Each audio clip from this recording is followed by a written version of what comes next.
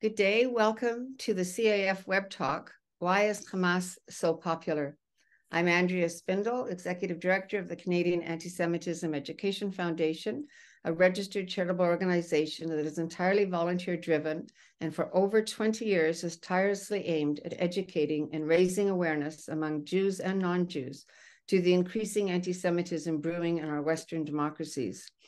Committed from the outset to interfaith relations, CAEF has welcomed alliances with Christian Zionists, with Iranian and Chinese dissidents, with persecuted minorities such as the Yazidis and the Kurds, and with moderate Muslims who oppose the Islamists who want to put a stranglehold on our liberties. We are reaching out now to Hindu communities, Afro-Canadians, and others who stand for the values we cherish, such as freedom of religion, expression, and association, and who don't see supporting diversity and inclusion as pursuing equitable outcomes, but rather supporting equality of opportunity.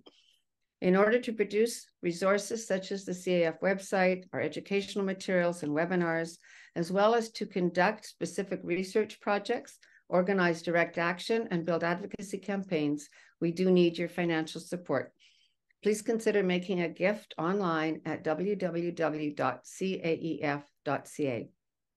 I'd like to thank the following organizations for being promotional partners for today's program: the Ludger Center Congregation, Canadian Institute for Jewish Research, the New Hampshire for Israel Organization, International Christian Embassy Jerusalem in Canada, the Israel Activist Calendar, Mattathias Project, Liberate Art, Club Z, Doctors Against Racism and Anti-Semitism, Americans for a Safe Israel, the Israel Committee of Sonoma County, End Jew Hatred Canada, and Astarta.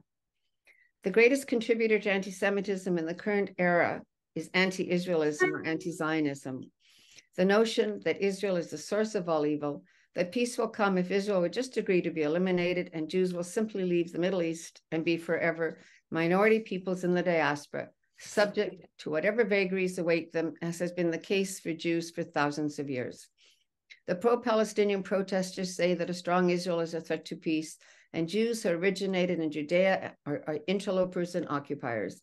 The narrative of our enemies, who are portrayed as pro-Palestinian, when essentially they're only Jew haters and have nothing at all to address in terms of the needs and rights of Palestinian Arabs, is that Israel is committing ethnic cleansing, which is contrary to the facts, as the Arab population has grown significantly since 1948.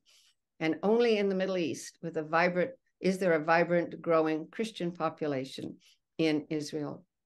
Facts don't matter to Jew haters on the left or right, among Islamists, Black supremacists, or other bigots. But how can we understand that so-called progressives turn away from the horrors committed by Hamas, not only against Jews and foreign nationals, but against Arabs and other Muslims, against their own people? On October 7th, 20 Arabs were massacred, as well as the village and Bedouin community lost 19 people. In Gaza, civilians have been denied freedom to leave. Humanitarian supplies have been warehoused by Hamas and not distributed. Opponents to the regime are shot, and children are used as human shields. Despite all the evidence that for decades, donor funds from Western governments did not build infrastructure, housing, or employment, but did build miles and miles of tunnels and weapons factories, and over 200 children died in building the tunnels, and that many misfired rockets account for about a quarter of the deaths in Gaza. Why is Hamas so popular? To address this question, I'm very pleased to introduce Eran Shayson, whom I had the pleasure to meet in person a few years ago when he was in Toronto conducting a study for the Right Group. Today, Eran is the founder and CEO of Astarta, a small social benefit organization in Israel focused on national resilience and social cohesion. From 2017 to 2023, he was CEO of the Right Group, Israel's leading think tank. And previous to that, he was co-leader of an international business diplomacy firm, then headed its worldwide Israel office. Eran is a board member for various Israeli nonprofits and companies. He's an alumnus of the U.S. State Department's International Visitor Leadership Program. He frequently speaks at international conferences, and he contributes to Israeli and international media, including Newsweek, the New York Times, and NPR. He holds an MBA in International Management, an MA in Middle East Studies, and a BA in International Relations from the Hebrew University. He's also a marathon runner and featured in a documentary about his search for Holocaust-impacted relatives. Eran will now address us, after which he'd be happy to take questions. And so I ask the audience to please use the Q&A function on Zoom if you have a question. If you want to make comments in the chat, please feel free to do so. Just please be respectful. Thanks everyone for joining us today, and welcome, Eran. Thank you so much, Andrea. It's a great honor and a pleasure for me to be here. I'll start, on October 7th, Hamas launched a surprising attack against Israel, which included mass murder of innocent civilians in their homes, indiscriminate violence towards women, the elderly and children, mass kidnapping of Israeli citizens, and many reported cases of rape. The extent of atrocities committed by Hamas is really beyond imagination. Entire families were wiped out. Whole communities reduced to ashes. Infants massacred. More than 1,200 Israelis were slaughtered. It's impossible to overstate the damage caused by these events. But despite these atrocities, and despite Hamas' designation as a terrorist organization by the US, Canada, and the EU, and several other countries, several progressive movements continue to embrace Hamas. Meanwhile, the initial sympathy for Hamas quickly morphs now into criticism and steep rise of anti-Semitism. Today, this morning, I issued a newsletter, and in it, I've mentioned a Canadian friend of mine that requested to display a menorah at the University of Alberta, but faced a bizarre decision by the university to remove all Christmas tree from campus instead. Now, this story, you probably heard about it. The story made it to international news. A different friend of mine, a university professor also in Toronto, told me that her union is participating in a labor against apartheid campaign organized by a group that is known for its sympathizers of Hamas. Now, these events are connected. But how could this inversion of morality unfold? How could this happen? So I will try the next few minutes to give you my take on that. The easiest explanation to this is anti-Semitism. Now, while anti-Semitism clearly plays a major role, it also oversimplifies the issue of anti-Semitism because it makes it feel intractable. However, if we understand the dynamics that enabling this modern revival of anti-Semitism, we can craft strategies to counter it, because this presentation is not just about describing the problem. I really want to highlight the opportunities for action. Now, the support for Hamas and the current rise of anti-Semitism both connect to academic theories, social phenomena, and politics. And I want to start with the rise of identity politics and critical race theory, and the evolution of diversity, equity, and inclusion policies known as DEI. To summarize, critical race theory is an academic framework focused on the intersection between race, ethnicity, gender, origin, and social power structure. It assumes that systemic racism is deeply embedded in the legal and political frameworks.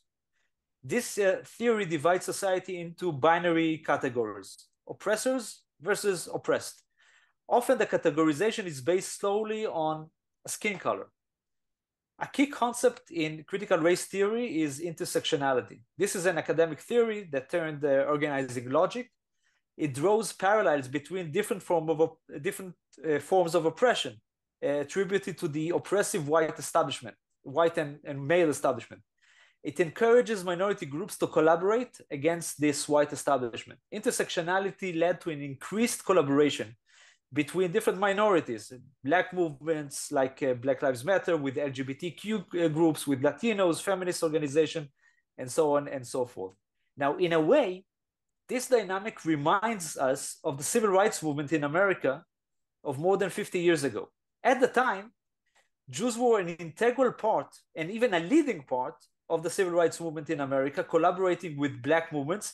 I'm sure, if not all of you, probably many of you are familiar with the famous Walk to Selma with Martin Luther King and Rabbi Heschel.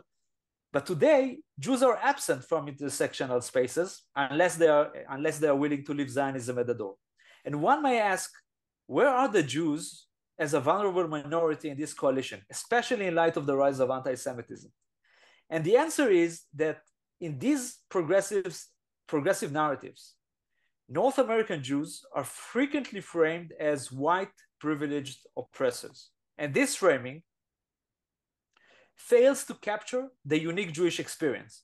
So this perception of Jews as whites lead to what, when I was leading the Reut Institute, we called it the Jewish erasure, namely the discrimination and bias, which is not necessarily based on hate, but is based on the perception of Jews as white. For example,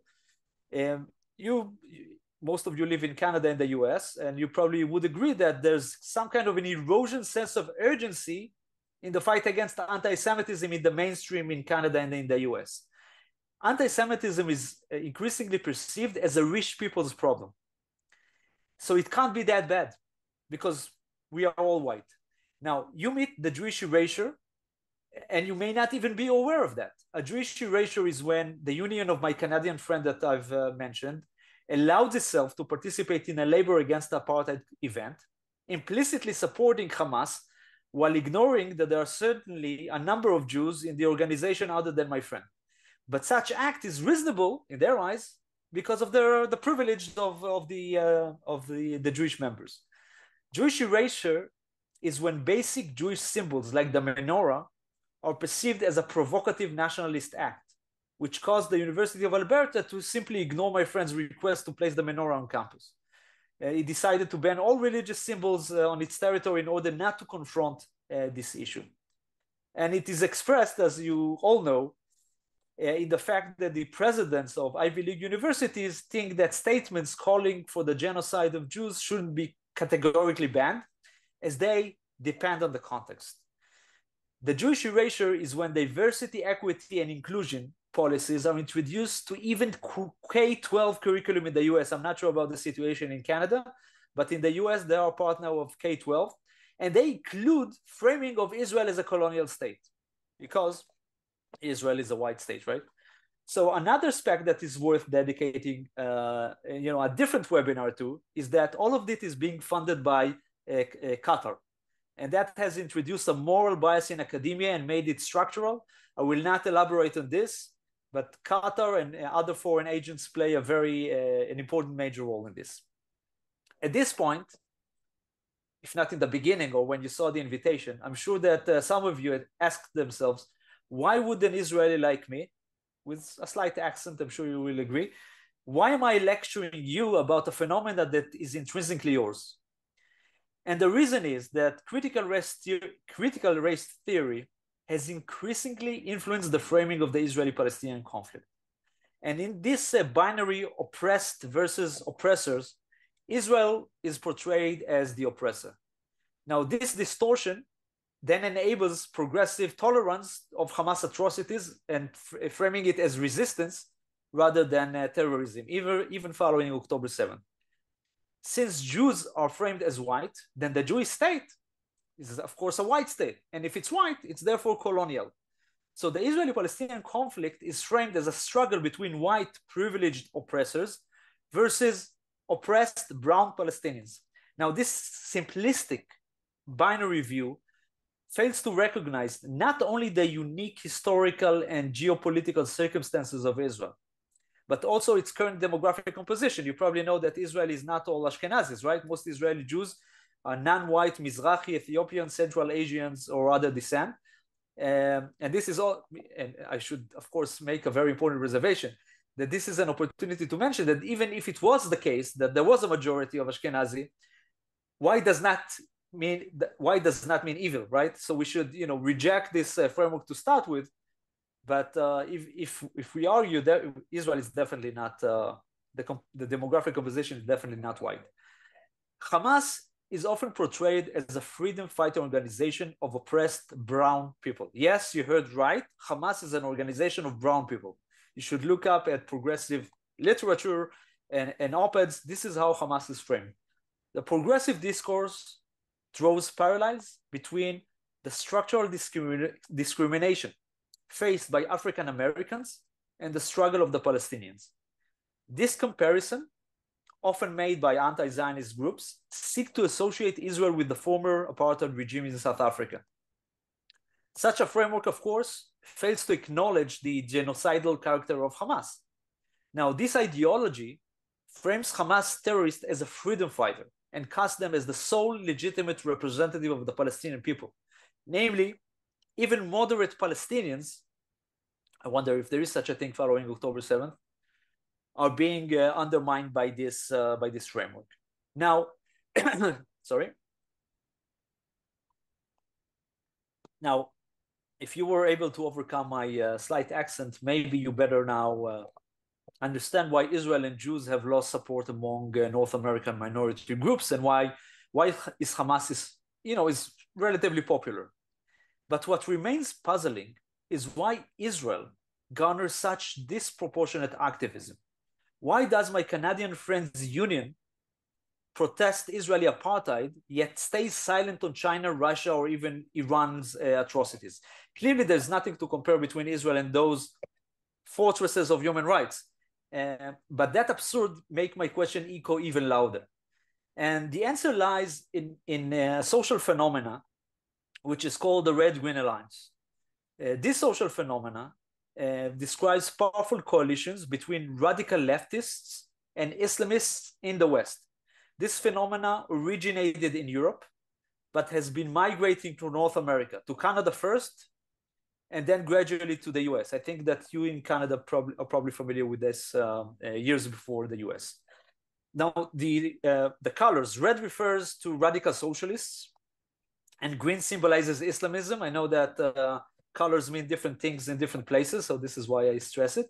Now, despite the divergent ideologies, these unlikely bedfellows discovered shared interests, particularly in regards to Israel. When you think about it, seemingly there's nothing in common between these two streams, right? When you think about gender issues, the role of religion, and yet they collaborate together. Now, this is not an ad hoc tactical collaboration.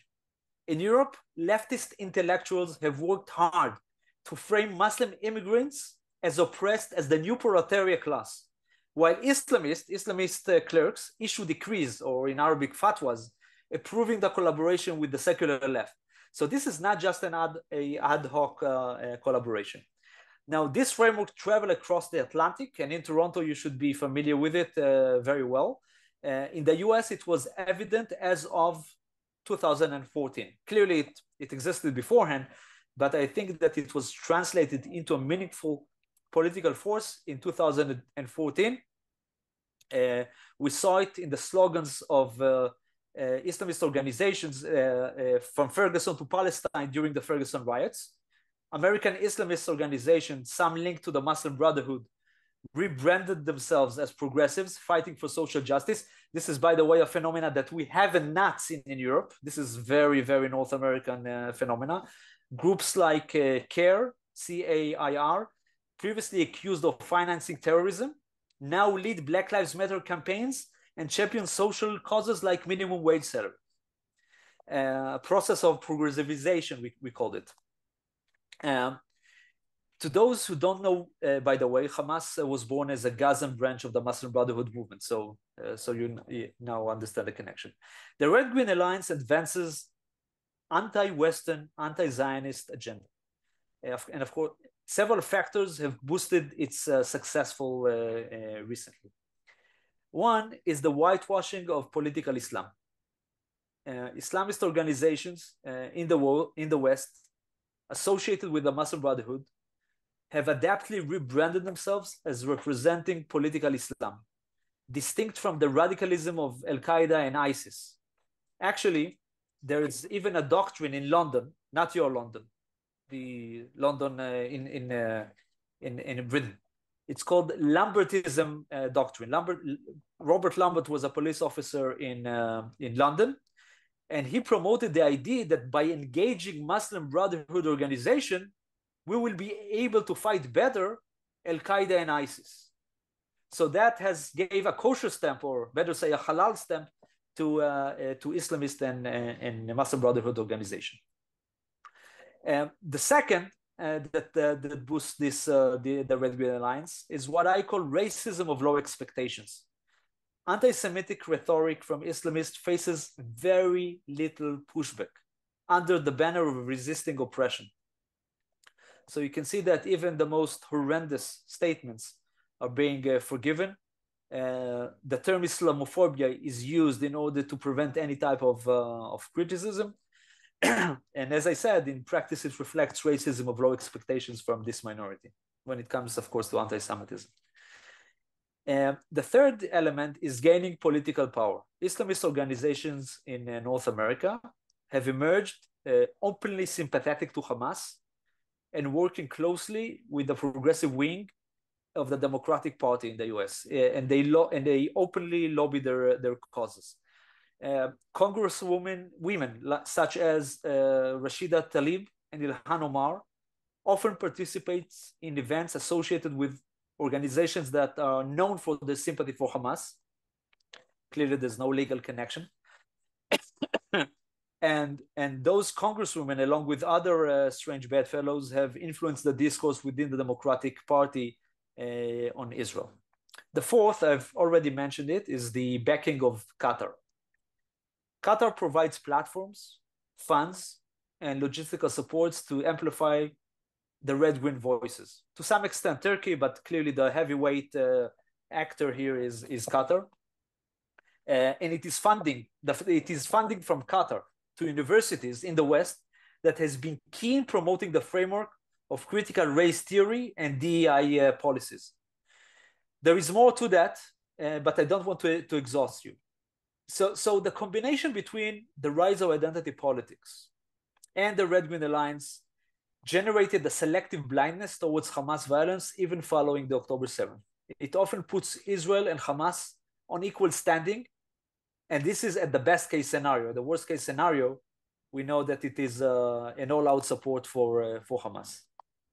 And as we saw in the case of my couple of Canadian friends, anti-Semitism is resurfacing in revised forms, with escalating tolerance for attacks on Jews and erasure of Jewish voices, symbols, and bodies from the public square, as well as downplaying Jewish fears surrounding anti-Semitism and dismissing Jewish narratives. Again, anti-Semitism is perceived as a problem of the rich.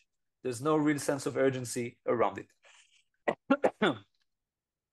In this dark times, I also want to highlight the opportunities.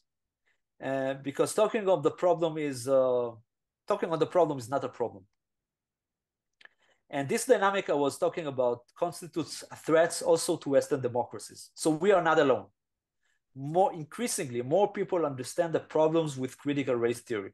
Anti-Semitism corrodes the very social fabric binding diverse societies. Many entities propelling critical race theory are hostile towards the West itself. I mentioned the Islamist organizations, and clearly there's an abundance of them. Strange bedfellows of far-left factions and Islamist movements exploit progressive language to mainstream their radicalism. So we are not alone. We have allies outside the Jewish community. The recent war in Israel was more than another clash between Israel and Hamas or between Israel and Gaza. It exacerbated the challenge of anti-Semitism and delegitimization, no doubt, but it also created opening for progress. And I'll give you several examples. The first, there's a widening rift among progressives. Despite everything that I've just said about the progressive discourse, not everyone on the left remains supportive of Hamas following October 7th. The brutality of the Hamas pogrom prompts reevaluation, or as we say, cheshbon nefesh, among many progressives. And we should utilize this trend. Second is the particular awakening of many progressive Jews. Many progressive Jews now recognize things that they were not willing to recognize beforehand, primarily the double standard that is applied to Israel and to the Jews.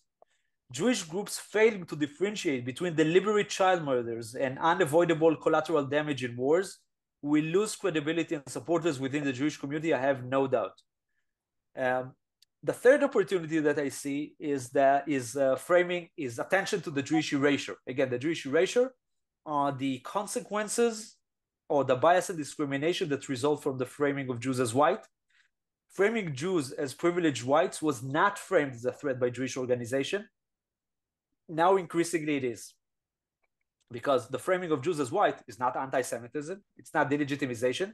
Seemingly it's it's just a framework that is being utilized by in a certain discourse. But as I was trying to convince, there's a direct correlation between the makeup of this discourse and the rise of anti-Semitism from across the political spectrum. The fourth are potential allies, prominent Arab Muslim voices all across America denounce the sadistic killing of Hamas, and they opened the door for joint efforts against radicalism. Now, I'm talking about concrete collaboration that I'm familiar with. Now, that started this sort of collaboration following the Abraham Accords. When I say this, I'm talking about grassroots collaboration between American or Canadian Arab Muslim communities and Jewish communities, that what binds them together are many things, but there's also a hidden agenda. Usually behind the Muslim forces that are collaborating with the Jewish community, there's an aversion towards Islamism, towards those organizations that pretend to represent the entire Muslim community, organizations that are ideologically affiliated with the Muslim Brotherhood.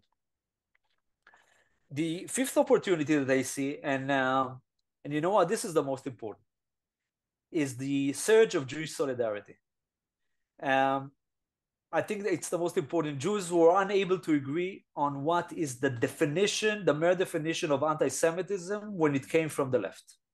Now, increasingly, we can. The strong displays of solidarity with Israel during the conflict could enable significant partnership. We may not reach a consensus. We're too polarized for that. But I believe that today we are able to build broader coalitions than before, and to present largely a united Jewish voice against anti-Semitism, something that surprisingly we're unable to do thus far. Now, these openings provide opportunities to reshape the discourse and more effectively fight anti-Semitism. I don't like to propose action items from Israel to you, Americans and Canadians. You should know better. You are much more nuanced politically and culturally. You have a much more convincing accent than I do, but because it comes up in every conversation.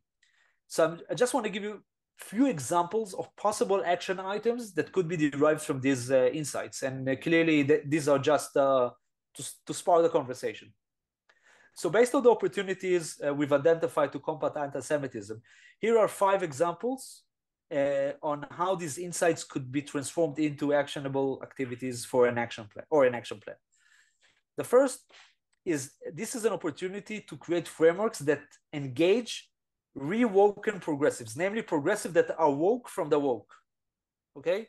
That understand that the woke culture is wrong. Progressive individuals who have reevaluated the stance on Hamas and Israel following the events of October 7th. There are many of them.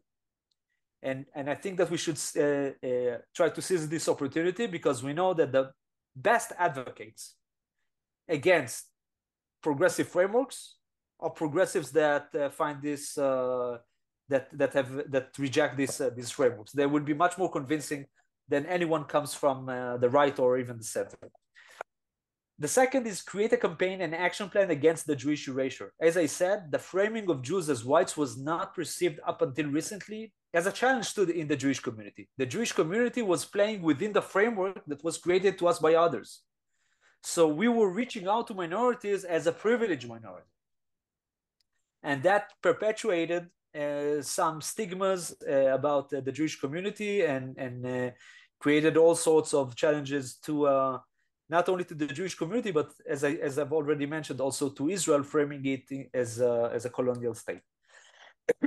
The third example, I think it is the time to double down on building interface alliances. Now, I know that I'm not saying anything new. That has been done before, nothing new. But now the time is ripe for mobilization, more than before. And so my recommendation is double down on that, because the likely effect will be far greater. The fourth is tap on Jewish solidarity, try to build diverse Jewish coalitions. Again, that has been done before, nothing new, with limited success, we have to admit. but now the time may be ripe. In one of the posts that we sent out in our newsletter, we said that was for us, you know, an insight for you. Maybe it'll be a common knowledge. We previously thought of October 7th as an Israeli trauma, and therefore we were very happy to get the hug from the Jewish community, which was, in our eyes, was comforting us, offering us support and help. We now understand that October 11th was the Pearl Harbor of the Jewish people in its entirety, because that has shaken your social status, your status, the way of Jewish life in North America. Clearly, the threat to your community is different from ours, but this is a threat to the entire Jewish world. And so we can build on better relations between Israel and world Jewry. We know that we have been taking different directions in many places, especially southern to the border in America. Many communities disattached from Israel. Now it's time to reheal and to build a stronger framework of what we call peoplehood. Finally, the Jewish community must be at the forefront of those opposing critical race theory. It is the order of the day of the Jewish people to fight its consequential lies and prejudice. This commitment to truth and justice is not just a defense of the Jewish community, but as a stand for the universal values in an era of increased fake news and ideological bias. It is our contemporary mission as a people. I, by the way, have changed my mind in this regard. I had a debate with David Bernstein from a Jewish Institute for Liberal Values. At the time, 2 years ago, I said that we should focus on the Jewish erasure. And he said, no, we should go for the critical race theory in its entirety. For an Israeli to admit that I was wrong is not a very common, but here you are, an Israeli admits that he was wrong. I think that the critical race theory in its entirety generates for us as a people challenges, and there's a direct correlation between the current discourse and the rise of anti-Semitism. I prefer to stop now and maybe to answer some of the questions. I was not looking at the chat because that would have been a distraction, but now let me know how you want to play this out. Okay, thank you so much, Eran. You actually hit on a number of things I wanted to ask, and a segue from your last comment, which is very important. CAEF has been saying for some time that CRT is a serious problem.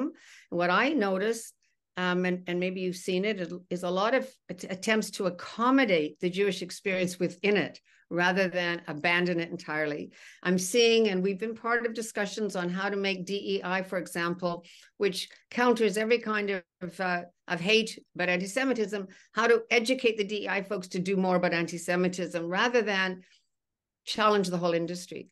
So maybe you can talk a little bit more about that. I personally, and I think for speaking on behalf of our board and many of our supporters, believe that CRT is damaging to everyone.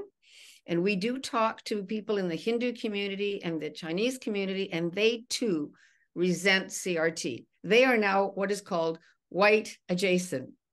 So they too experience it as a prejudiced, discriminatory approach. How would we go about trying to undercut something that's so pervasive?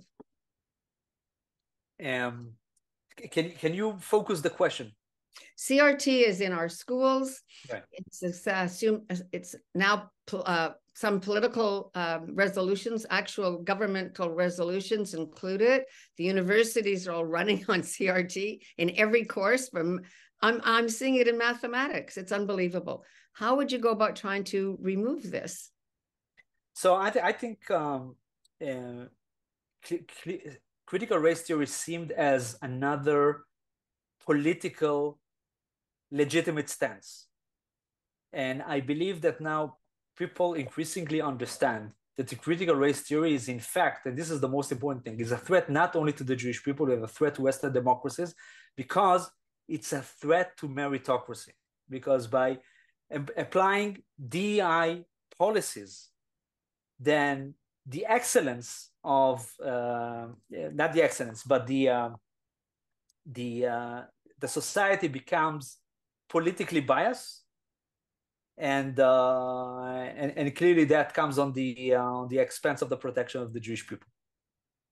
Yes, it says that any achievement that you've made might be undermined or irrelevant if you're a person of light skin.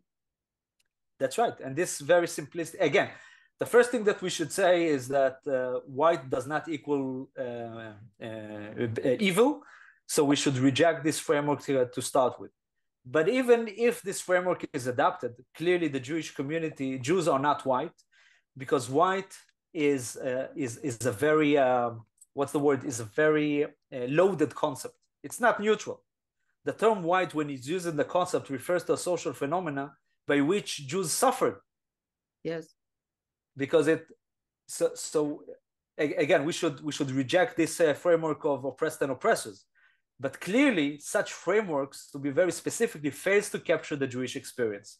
So this is why we should stand as a people and counter CRT. Again, we're coming from a Jewish perspective, but this is a service that we do for a society that is based on meritocracy. For the audience, I would point out that there's an organization called FAIR, F-A-I-R, that operates across the educational system in the US, a parent organization, and it's now in Canada, that does wish to fight against CRT at all levels in education. So we'll tell people more about that later. I would just add that the aversion of many Jewish groups to counter CRT is because CRT was perceived as a political agenda, and we don't want to have anything with politics, right? But this is more than a political threat. There's something intrinsically immoral and illiberal in this seemingly liberal framework. And it is interesting how governments have adopted it also. I've been looking at the anti-racism site of the federal government, and it speaks heavily about DEI, not about equality of opportunity, but about equity of outcomes. And you qualify for funds only if you're really fighting any situation discrimination from the basis of color. That's right. So anti-Semitism isn't even listed as a major concern for funding. Right. You're in the anti-racism directorate. You talked a lot about how progressives fall ultimately in line with Hamas. But are you also of the opinion that a lot of young people have no idea what it is that they're aligning with, that there's just huge ignorance? It's sort of go along to get along kind of stuff, join the loudest crowd. And we know from surveys that when you ask the kids, many university kids, which river, which sea, they have no idea. And so do you think that a lot of this is just shallow antics, or that there's some real depth to their hatred? It's not just hatred, and it's not just about ignorance. Clearly, ignorance play a major role. They don't have any clue about which river, which sea. But we are in this very strange era where even when facts are brought, in front of their eyes, sometimes they somehow look away. When you come out with facts, you're still unable to through your your camp. The word is Tevat Yehuda. Any Hebrew speakers? Tevat Yehuda. Anyways, so remind the question again. The question was about how much is ignorance as opposed to real hatred. So it's more ignorance. It's a mindset. Even when facts are being brought to the table, it will never, even following what Hamas did. Hamas is perceived as a freedom fighter organization, and even if such atrocities happen, clearly the blame is on Israel. And this is something which is very, very difficult to fight. And this is why critical race theory is so important, because the framework are very rigid and we are unable to break them through. Again, I think that on October 7th, there are also now many opportunities we could exploit. Primarily the fact that we are now able to speak in broader Jewish coalitions against anti-Semitism. Again, it's unbelievable that up until recently, Jewish communities were unable to agree on a agreed definition to what anti-Semitism is, as long as it comes from the left.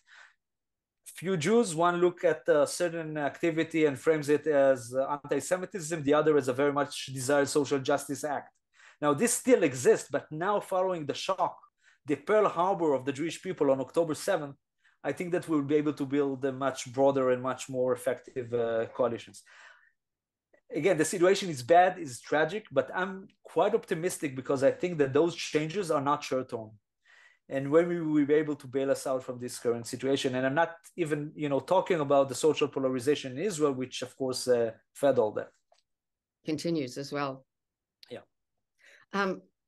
Before I go to the Q&A, you mentioned the role of Qatar, which has until recently been ignored, though I think it's been pretty obvious to some of us for some time because Al Jazeera is so poisoned. But now we're saying that there's funding. Is Qatar also the source of the propaganda? One of the things we've noticed is that when a rally is called here, supposedly pro-Palestinian, the same theme is going out across the country. There's some central hub somewhere that seems to be driving the messaging, funding campaigns simultaneously in 10 provinces and probably across the globe. Where is the origin of all of this propaganda? It's like there's got to be a cabal somewhere that's coordinating it. It happens rapidly overnight, and we don't know where it's coming from. So first of all, there's no headquarters to hate, and there's no headquarters to those campaigns. Clearly, there are few entities or organizations that punch above their weight and play a critical role in those in the storm of campaigns. But there's no one place where it is being decided. Qatar plays is a very important hub of anti-Israeli sentiment all across Europe and North America as well. Qatar is known to be an Islamist state, supportive of Hamas.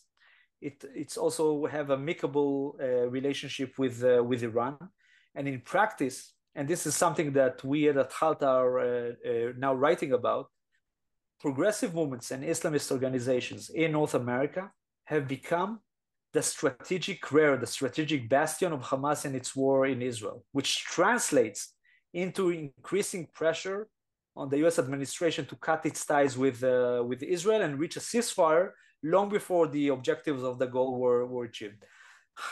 Qatar is behind of those efforts. It also behind the effort, financing universities and promoting this framework of CRT from being a marginal academic theory to almost a mainstream.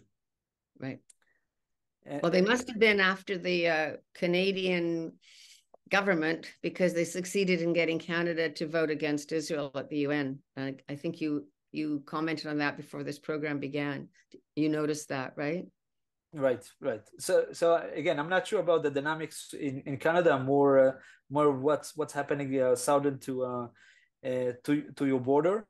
But in both cases, there's a very heavy Qatar influence. Also in Europe, they are buying the seat around the table, and the result is that because Islamists are partnering with progressive groups and are sympathizers of Hamas and Qatar, Iran benefits of the doubt. There's no other country in the Middle East that is more criticized than Israel in the Middle East. Now we know that the Middle East is not a very sympathetic neighborhood, especially progressive movements almost completely ignorant. I don't know why I say almost. Ignore completely Iran. Right. And other states are not bastions of human rights as well. For them, it's more important to undermine Israel. Qatar, through Al Jazeera, very much dictates the narrative among the Red-Green Alliance. It's like Hamas has this international media to its disposal. This is how it plays out. So cutting this is in a paper that we've published and sent to the government. We said that Hamas is not a state, and in order to make sure that we topple Hamas, we need to more accurately define what it means to topple Hamas. Hamas, for example, does not lost effective territory, but it did not even try to defend the territory. It very much invited the invasion of Israel. It was not trying to sabotage this. That's not what a state does. It was not looking for the welfare of the Palestinians, not at all. Publicly they state this is not our responsibility. This is the responsibility of Israel and the UN. Yeah. They were not even trying to seize monopoly over the use of power in their territory. Quite the contrary. They encouraged Islamic Jihad and other Islamic factions to rearm because they knew that the main enemy is Israel, and creating this decentralized elements actually plays them because they cannot really control the territory. The Hamas assets are and have been the ability to connect within the organization, not to control the entire territory, but to control its own organization, to make sure that no other organization challenges its supremacy, to be able to conduct foreign relations, right, through Qatar, Egypt, Russia, and so on and so forth, to connect to the Iranian axis. These are things that are less relevant to you as a world jury, but there are two other assets that are very important. One is International Challenge, Al Jazeera, that also is being aired in America and elsewhere, which is a propaganda tool for Hamas. And the second, and now I come back to where I started. The other asset is the linkage between progressive movements and Islamists that turn into the strategic depth of Hamas in this fight. And if we want to fight Hamas, if we want to topple the regime, we have to take care of all six these parameters. This is why our message to the government of Israel, clearly there are a few things that you cannot do on foreign soil, but this is something you should look and encourage through diplomatic efforts, through supporting Jewish local organizations to focus them on this very challenge. Thanks. One of the questions here is about open borders and immigration. Can you add any comments about how, I know in the US, they were swarmed with hundreds of thousands of individuals coming across the borders, a little less so in Canada, but we've also had, I think, a lot of unvetted immigration, which may have contributed to the people who are actually out on the streets protesting. Do you have any sense of that? You know, I feel that this is an issue which I should have my strong mind on, because this is really an intrinsically Canadian and American problem. I would only say that if you look at Europe, you see that not controlling immigration to some extent does create social problems, and I say it, without any relations to Israel or to our current situation. Clearly, the cultural balance in Europe has been out of balance. But other than that, there are a few things that are your problems. We have our own. That's true. We have that one. We have plenty. We're familiar at CAEF with the Global Imams Council and have had webinars with their vice chair, who's been quite wonderful, Imam Mohammed Tawhidi. Do you see a role that could be played more globally by that council, the Global Imams Council, as a partner? I haven't heard them speak. I haven't seen any statements emanating from the council itself. I very much think that, first of all, engaging with this entity is not new. This organization has played a very positive role, and of course, that when in such dire times, there are also a lot of challenges to these kinds of organizations. But if you ask me, what could really turn the table on Islamism is the engagement with these kinds of organizations. And the reason is that Muslim communities in North America are not like Jewish communities. Jewish communities are very much organized. You have your federation system, you have many organizations. There's, in terms of finance and structure and efficiency and lobby, minorities look at the Jewish community with admiration. The Muslim community is far less organized. Almost the only organized element within Muslim communities, Muslim immigrant communities, would be Islamists, usually organizations that are affiliated with the Muslim Brotherhood. So, based on my experience, I've met many moderate Muslim leaders who were willing to engage in Jewish communities and fight extremism, including Islamism. The problem is that largely they were lone wolves. They were unplugged to resources, unplugged to organizations.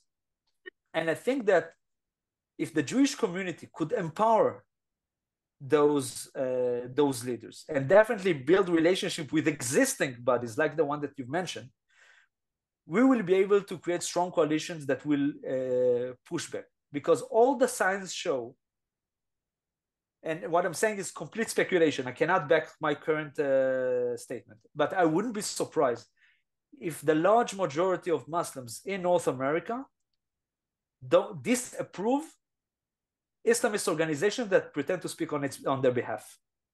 I will be very surprised if the results will show otherwise. The problem is that there's no opposition. Now, there's a limit to what the Jewish community can do, right? We don't want to get into Orientalistic framework, but we definitely can empower authentic leadership and work with existing organizations. Thank you. Can you comment on the Palestinian Authority's role? Because for so many years, people referred to the PA as the moderate Muslim, moderate Arab voice, but that's certainly not what I'm seeing. I've seen too many statements made by the PA, and particularly Abbas, in support of Hamas. And we're hearing that the Biden administration is almost insisting that Gaza be turned over to the PA, which sounds to me like a call for death that would really wipe out Israel. The Palestinian Authority is far from being a supporter of Israel, to say the least. Currently, its conduct is very disturbing. Its leaders are supporting publicly the Hamas massacre. They're even proud that some Fatah factions took part in that pogrom on October 7th. They pay salaries to families of terrorists who committed terror attacks. Their curriculum in schools is full of hatred and anti-Semitism, and I can go on and on. I think that handing now the Gaza, or not now, when the Hamas regime is toppled, to the Palestinian Authority, to the Palestinian Authority as is, would be a mistake, and even Biden does not say that. We all talk about a revitalized PA. The question is, what is a revitalized PA? And my position is that first, Israel should control the territory until a revitalized Palestinian Authority meets certain criteria. For example, and by the way, in every scenario that I see, and I know that what I'm going to say is not the opinion of the administration who may oppose it, but I don't see any other way. There will be a compromise on the Palestinian democracy. There will be a compromise on the ability of the Palestinians to decide for themselves. Because if you allow the Palestinians a complete democracy, Hamas could be re-elected. Have we gone so far to allow this? Of course not. So there will be some elements that are currently considered attributes of statehood of the Palestinian Authority that must be internationalized, namely internationally supervised. So this is a curriculum in schools. This is media. They use their communication media like TV and other social networks to undermine Israel. That cannot be allowed. There will have to be some kind of mechanism that will oversee the budget to make sure that families of terrorists are not being funded. There will be a limit on the maneuverability of the PA in international forums, because currently they are taking us to Hague. There must be a monopoly over the use of force to Israel. Namely, every weapon which is not a police weapon, they don't need the AK-47. I don't understand why they their ammunition and the weapons are that of an army to the Palestinian police. So when this criteria is met, then it'll be time to hand over the Gaza Strip to Hamas, because Israel does not really want to control 2 million Palestinians. It's not good for us. And the way to do it is to make sure that our Gaza, of course, demilitarized. I didn't say it, but this is, of course, obvious. But only when this criteria is met, such a transition could be discussed. I think we're all aware that the curriculum that is used by those in Hamas in Gaza is the same curriculum that the PA uses and endorses, and it's delivered by UNRWA. Supposedly, it's an educational curriculum that would be recognized by the UN itself. And in fact, it's exactly the opposite. It does not teach coexistence. It teaches violence and the elimination of Israel, and it encourages all the children to learn how to become murderers in the name of being a martyr. So could Israel literally take over and control the educational system and the media, which would have to include Judea and Samaria as well, not just in Gaza? That won't be the right thing to do. There's a limit to what Israel should do, because I don't even think I need to explain why. But I think that this is an opportunity to leverage the Abraham Accords and the partnership that Israel was able to create in the past few years. I make a distinction between two types of attributes of statehood.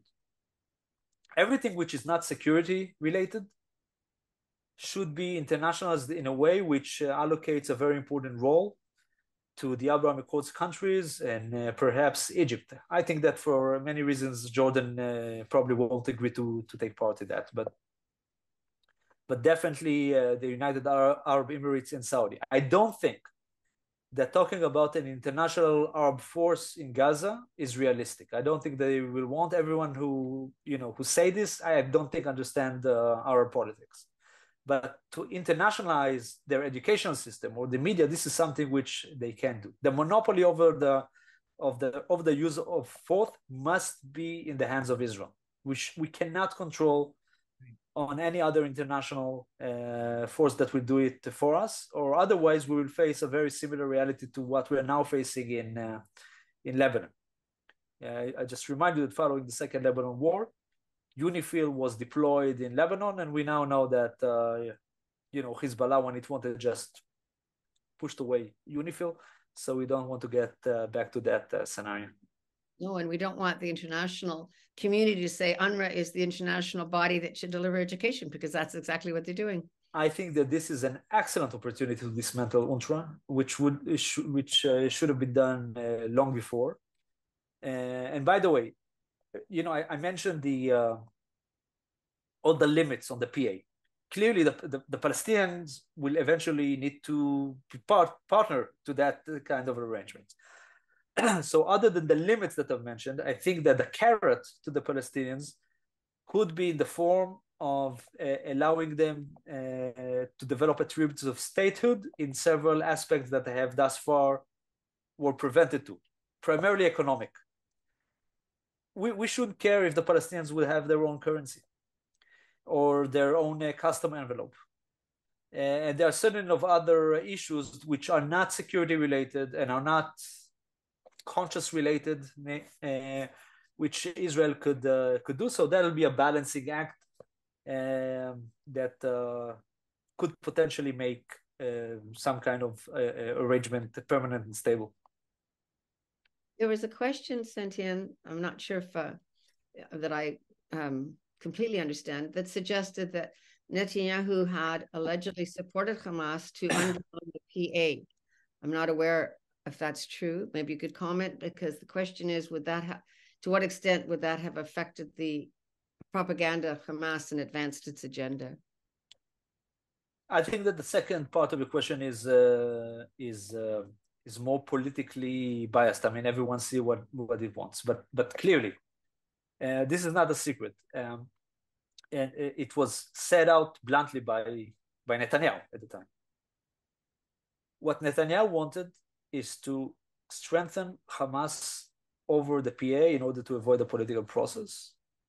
But what Netanyahu was aiming at making Hamas not too strong, to strengthen him, but not to make it too strong.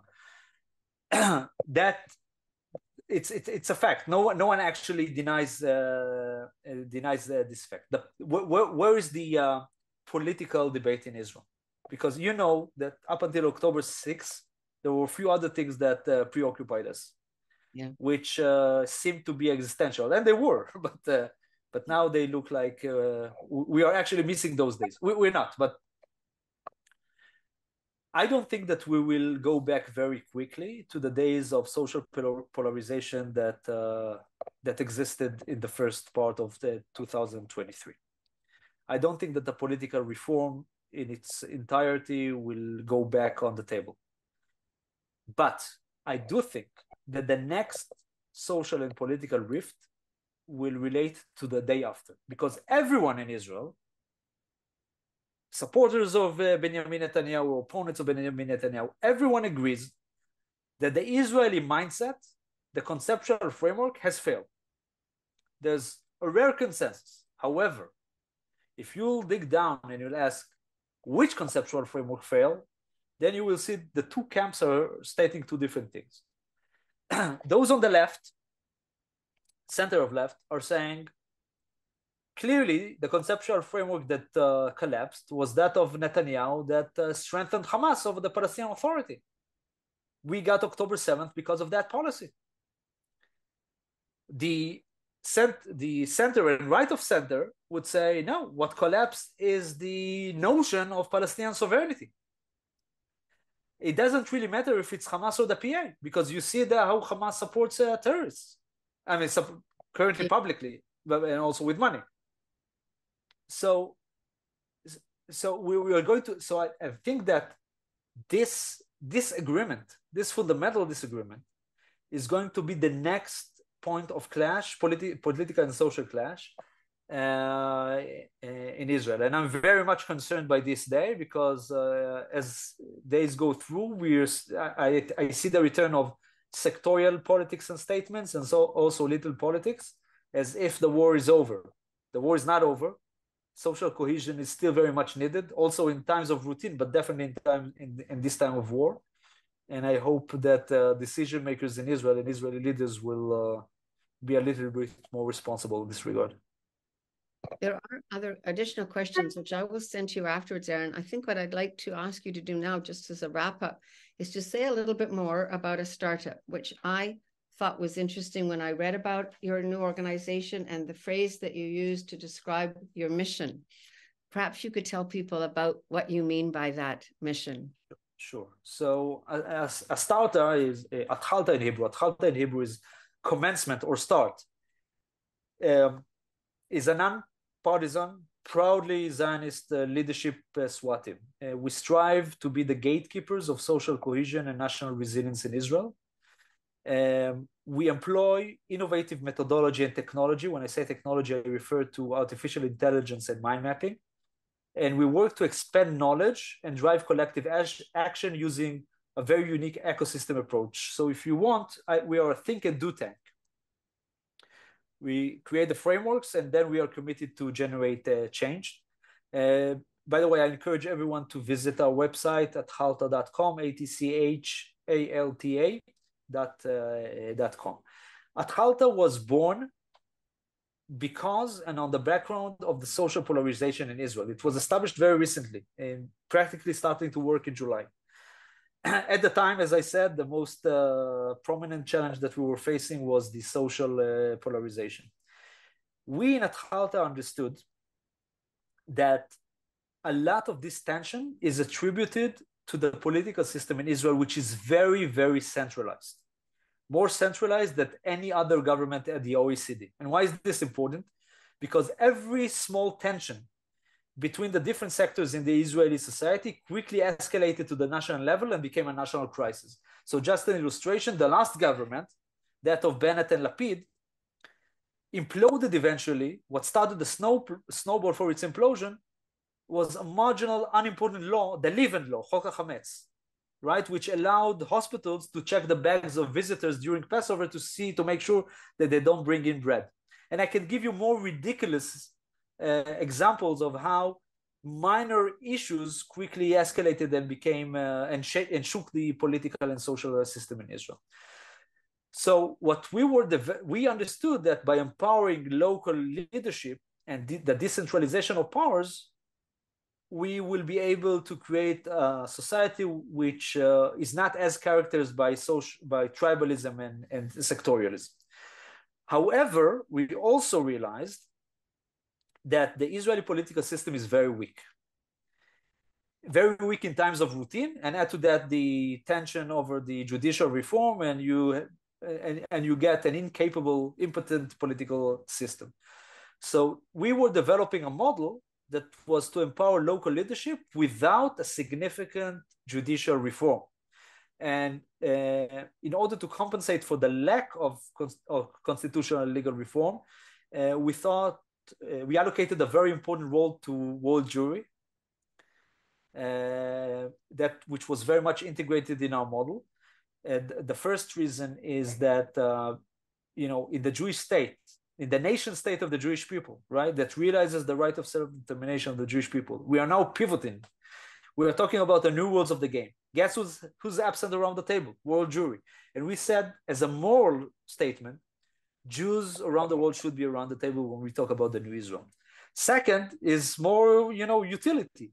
I'm an Israeli in a very, secular, near off Tel Aviv, Ramat Gan.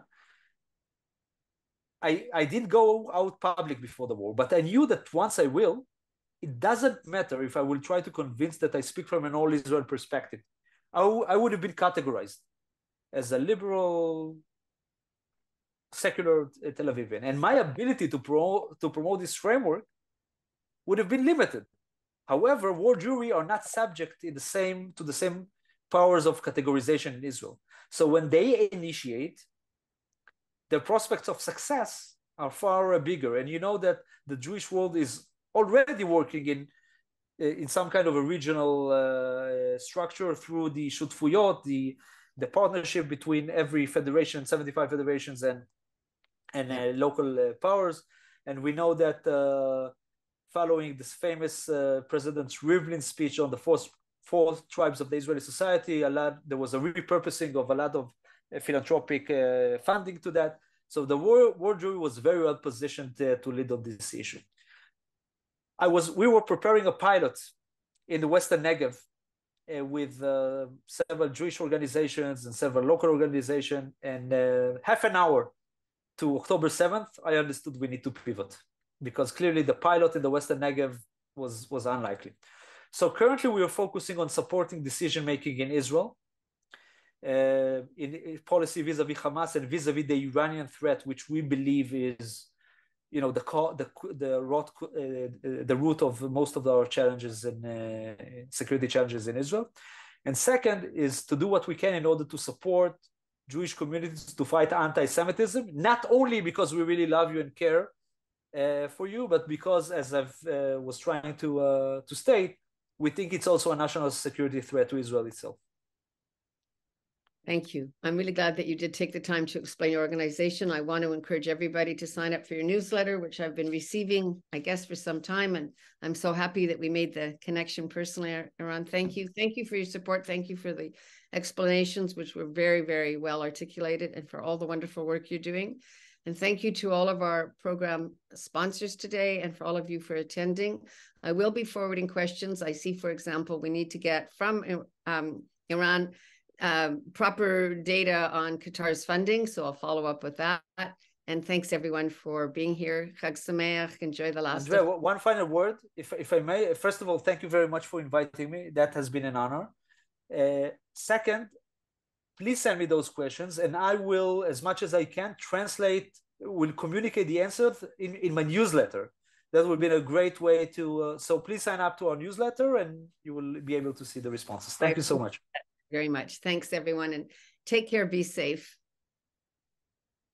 And thanks again to all of our wonderful sponsors that really have reached out to us from all over North America.